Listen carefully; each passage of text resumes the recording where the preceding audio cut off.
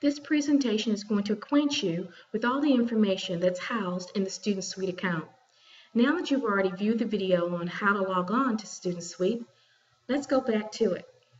So to get into the Student Suite again, you're going to click on the Student Portal. And I won't go through the directions here. Go ahead and click on the Student Suite, of course. You know these steps already. And go ahead and log in. Once you complete the login directions, it'll take you to this main page. Okay?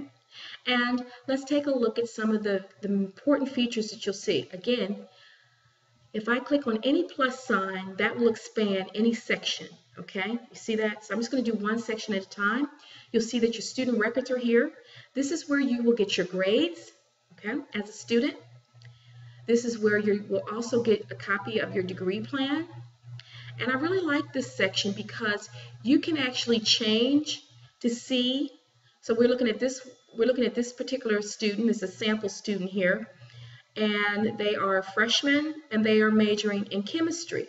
But this student can also change their degree plan. This is not official change, but you're looking to see if I change my degree plan from chemistry, let's say, to, I'm trying to find business, which is so different. I can select business and it will pop up and show me how my degree plan then has changed. Remember, I have not officially changed it with the college. This is just a way for you to see what courses remain and what courses went away. Okay? And it also shows you, it gives you a sense of, how far you have to go. Anytime you see something blank, that means you have to take that class. Okay? All right, so let's take a look. Your schedule will also be out here. So you can you can see what the current schedule for this student is right now. We're actually going to show you how to do your schedule. You can view your unofficial transcript if you have any recorded courses here at Lawson State. You can also request a transcript. Let's say that you want to transfer or take a course at a different college in the summer and you want to transfer over your student records here at Lawson State. You can actually select another school, let's say in Alabama, and hit submit. And let's say that you wanted to transfer something to the Alabama A&M University, you hit submit, and you just follow the prompts from there. This is also where you would come and get your midterm grades. Hopefully you won't have any midterm grades because we only record midterm grades for students who are failing. This is also your steps for applying for graduation. So one of the things I want to highlight is, remember, we're not going to send you a schedule or send you a degree plan. You secure all that on your own through here.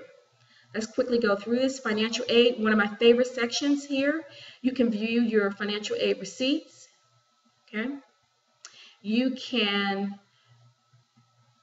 also, which is my favorite, look at your status as a financial aid student.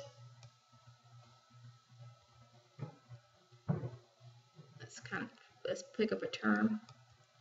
Let me go back to that. I'm just going to, in a minute, of course you want to pick the term that's appropriate for you. So this student has no financial aid, so they better get to their office quick, right, to find out what's going on with their financial aid, probably because they're still in pre-registration mode and they haven't completed everything. And notice this, we have not yet received your application for financial aid. Please contact the financial aid office. That's what I love about this site, because it will give you messages like that. Also, if they're missing, like say you've applied for financial aid, but you're missing something, if you come here, it will show you what you're missing. So you can always go on your site and just kind of play around with what's in the financial aid area. Scheduling, one of the most important zones.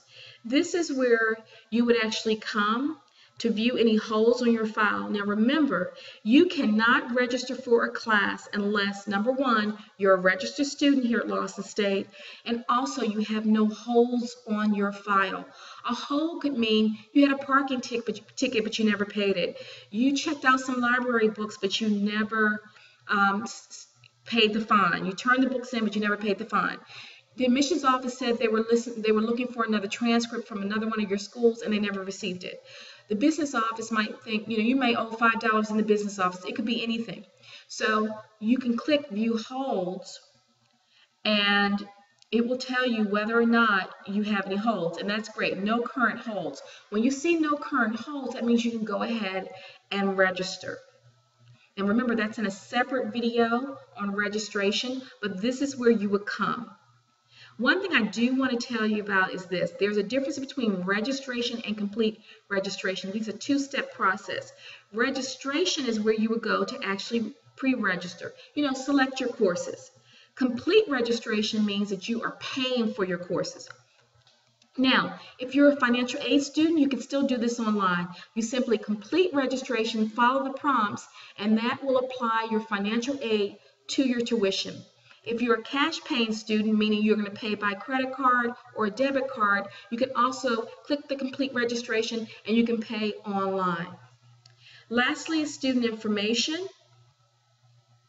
You can view your information, which we always ask that you do, because you want to make sure that all your information that's here is accurate, okay?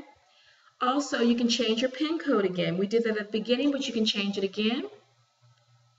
And you can view, and you can also modify your contact information. So you're viewing, and now I'm modifying my contact information. Right? So if there's anything that I want to change, I can go ahead and do that. My address has changed. My telephone number has changed.